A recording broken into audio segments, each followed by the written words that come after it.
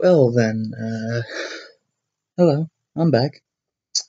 So, I shot a whole bunch of footage, but I never managed to actually, you know, edit any of it together. And, to be honest, I couldn't even upload it all because it would have taken too long. So this is just a small portion of what I did upload. But, yeah, I don't really have any excuse for it because, well, I don't need one, really. It's just an extreme lapse in judgment. Or not judgment, but laziness, I guess. But whatever. This has not been the best intro. So, I'm just gonna continue like this because, to be honest, no one's gonna watch this. It's really just an excuse to get all this out. But this part of the video is a bit interesting. My brother and I decided to record pretty much just a quote unquote album of us yelling. Like, really stupid stuff on purpose. And we actually did publish it, technically. And there's an interesting story about what happened after that. So let me just pull it up here. You won't be able to see it, but we released the album with like purposely terrible name, stuff like that. And we actually got a response. Let me just see if it's here, because it's really just bothering. Yeah. Okay, so there's this person called Amy. Their name is probably almost definitely not Amy. And it says, I have a Friday opening on February 11th. If you'll be in Indianapolis on February 11th, I've got a show that I'm trying to fill. Let me know what's up. Now, as of me recording this, it is February 11th. And 2 days after she emailed me this, I said to her, or him, because I doubt it's an actual Amy. Before I answer that, I do have to ask, you did hear our songs, right? They are intentionally bad. Some of these are just me and my brother yelling. And by some of these, I mean all of these. Sadly, they did not reply, and I really wish they did because that would be interesting. That would have been honestly amazing.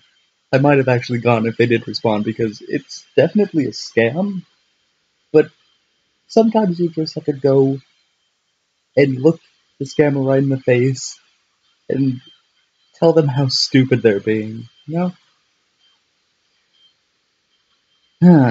Yeah, too bad though. So, what's going on in the actual video? I'm talking to camera. Surprise there. So, let's see, what else could I talk about? Well, I'm actually gonna start, publishing videos again, which is surprising, I know, because I've had like 3 months off, which is why I had so much footage backed up.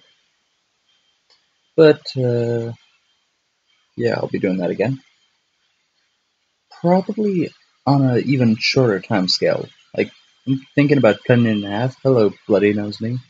But to maybe 2 days, which means that I'll be doing more stuff in each day. That way I can't just say, this day is a bit short, but that's okay because another day was a bit long. That way each day has to be fairly long, otherwise I'll have a short video. Yeah. The room looks completely different now, by the way. It is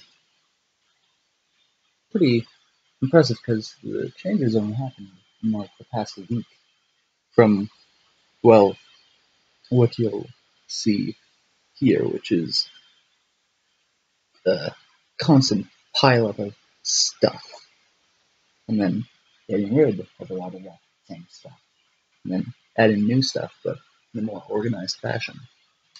So there's that. School started again. That's fun.